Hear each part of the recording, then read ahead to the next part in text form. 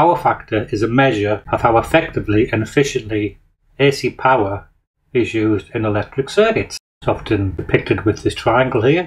And this triangle indicates a ratio between real power, the power that actually does any work, and the apparent power, which is the total power which is supplied to the circuit.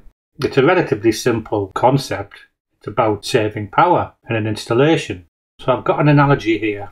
Basically, if you've got a poor power factor, you're using more energy than you need to.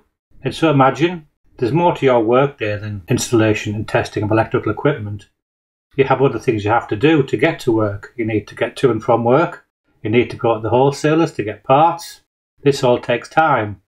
But if we just calculated the actual time doing electrical work, we could plot that as a horizontal line. Now, if we calculate the time and money we spent actually getting to work, we could represent that as a vertical line. Now, this time getting to work is not directly led to the completion of any of your jobs for the day. It's just purely getting to and from work.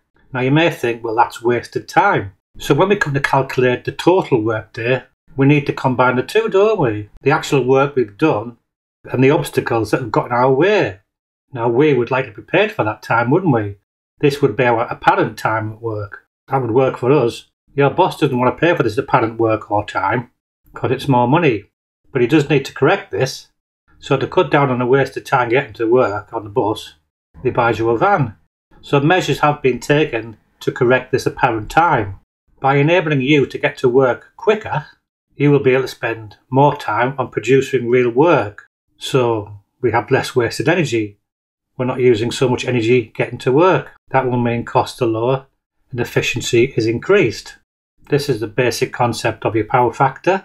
Now, the power in an electric circuit can be impeded from doing its work by the properties of that circuit. This impedance to current flow is caused by resistance, inductive and capacitive loads. And it's the inductive and capacitive loads that cause what's known as reactive power.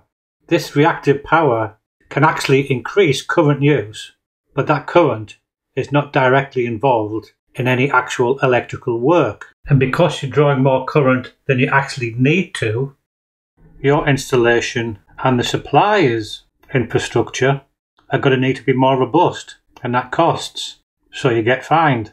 So it's very much in companies' interests to correct their power factor. This is part one.